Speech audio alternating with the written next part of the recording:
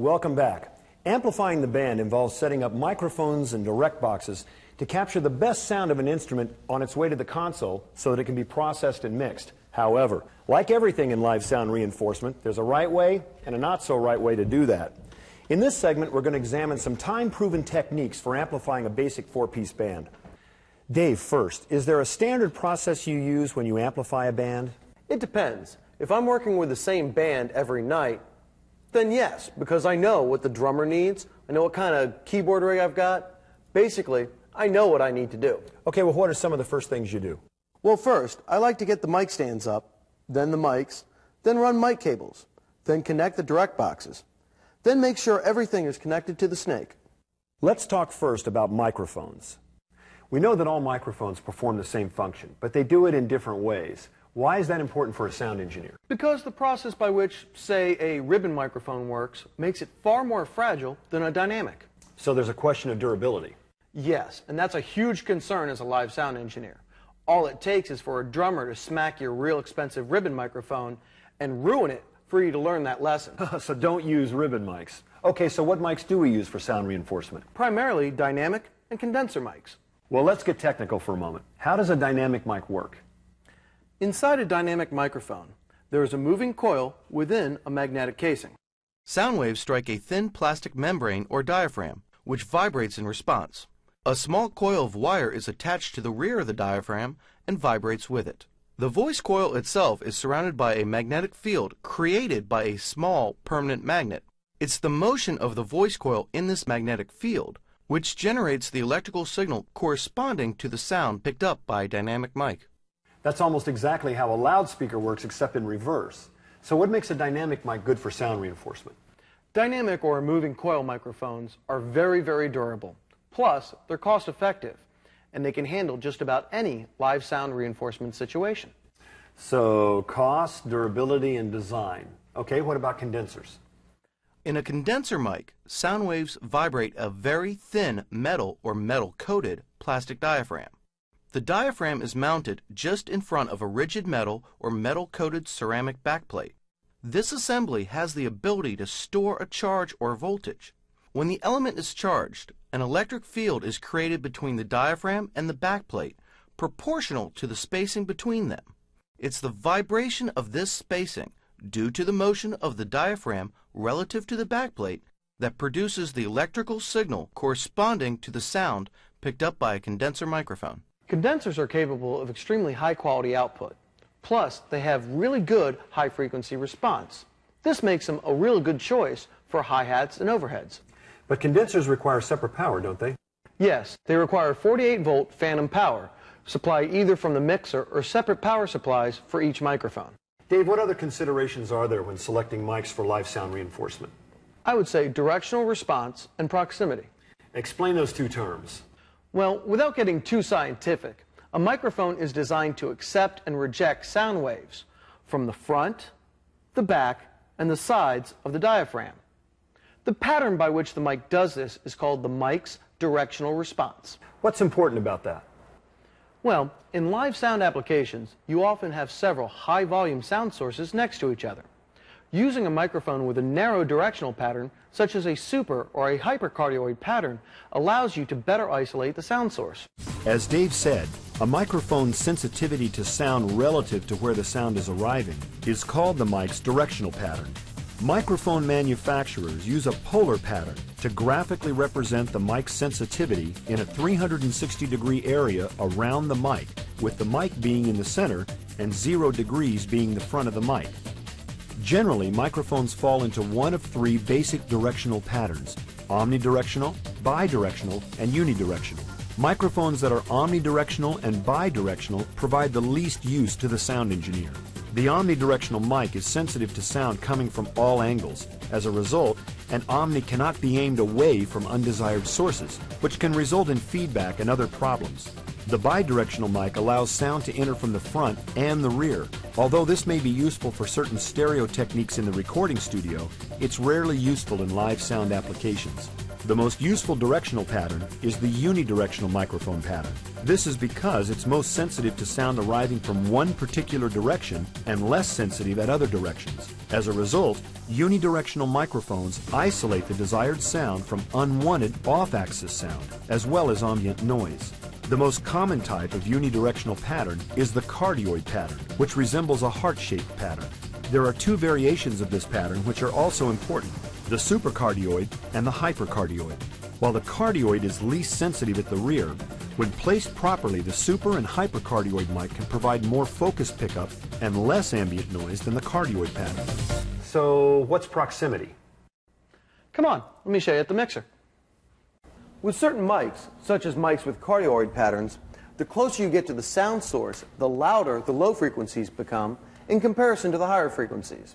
And it's more noticeable at distances shorter than 4 inches. Show us that.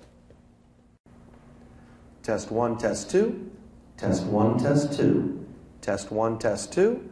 Test 1, test 2. One big advantage in close-up miking, say like on a guitar cabinet, is that you can cut low end at the mixer because you're getting more low end from the mic. So you get more fullness while reducing the amount of pickup of more distant sound sources. Exactly. So together, proximity effect and directional response can help minimize unwanted pickup from the surrounding environment. But you have to be careful about how you place it at the sound source.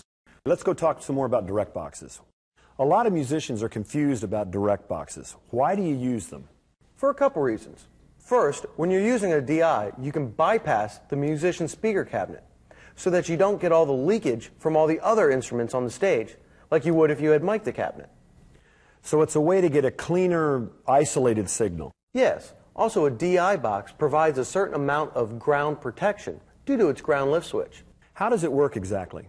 If you're taking the signal from an instrument itself, you plug the instrument into the DI input, then connect the output, which is really a loop through, into the input of where the instrument normally plugs in.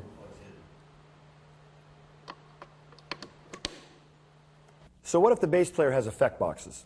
Then I'm going to take the line directly out of the back of his amp and into my DI. Out from my DI on a balanced XLR, down my snake. Okay, so do you follow any order when miking the band? Yes, I recommend starting at the drums because they require the most mics. What do you use in the kick drum? In the kick drum, I'm using a biodynamic M88. You could use an AKG D112, an EV-RE20, a Sennheiser 421, or a Shure Beta 52. And these are all dynamic mics? Yes. Okay, so show us how you place the kick mic. I'm going to place the kick mic inside, midway through the shell, pointed directly at the beater. So the snare's next? Yes, the snare and the hi-hat. First, on the hi-hat, I'm using an AKG C391, which is a condenser mic and requires 48-volt phantom power. I have it pointed at the middle of the top cymbal at a 45-degree angle. Then on the snare, I'm using a Shure SM57, or sometimes I might use a 56. Now, do you ever mic the bottom of the snare? Occasionally, but if I do, I might not use the same mic. Now, I know if we've got mics that close in proximity, there could be some phase cancellation, but we'll talk more about that in the video later on. How about the toms? For the toms, I'm using 3 Shure Beta 98s, which are tiny condenser microphones. They're mounted onto the rim of the tom and pointed at the impact point of the head. What else would you use on the toms? Sometimes I use a Sennheiser MD421 or an EV408. So what if you're on a budget and you can't afford all these great mics?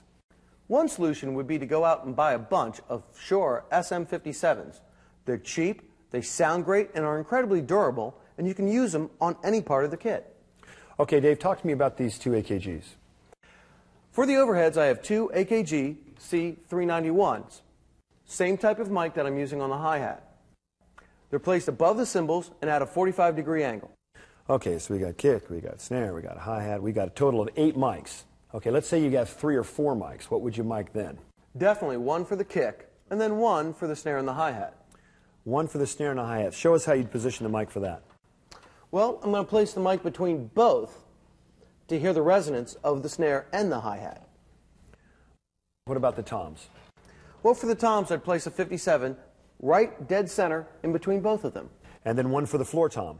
Yes, and 1 for the floor tom. Okay, so 1 for kick, 1 for the hi-hat snare, 1 for the mounted toms, 1 for the floor tom. That makes 4. But you like to use 8. 5 condensers and 3 dynamics. Correct. Okay, talk to me a little about synth drums or rototoms. Well, for V drums or synth drums, I use a DI box. But for rototoms, I'm going to use a SM57 and mic it from behind.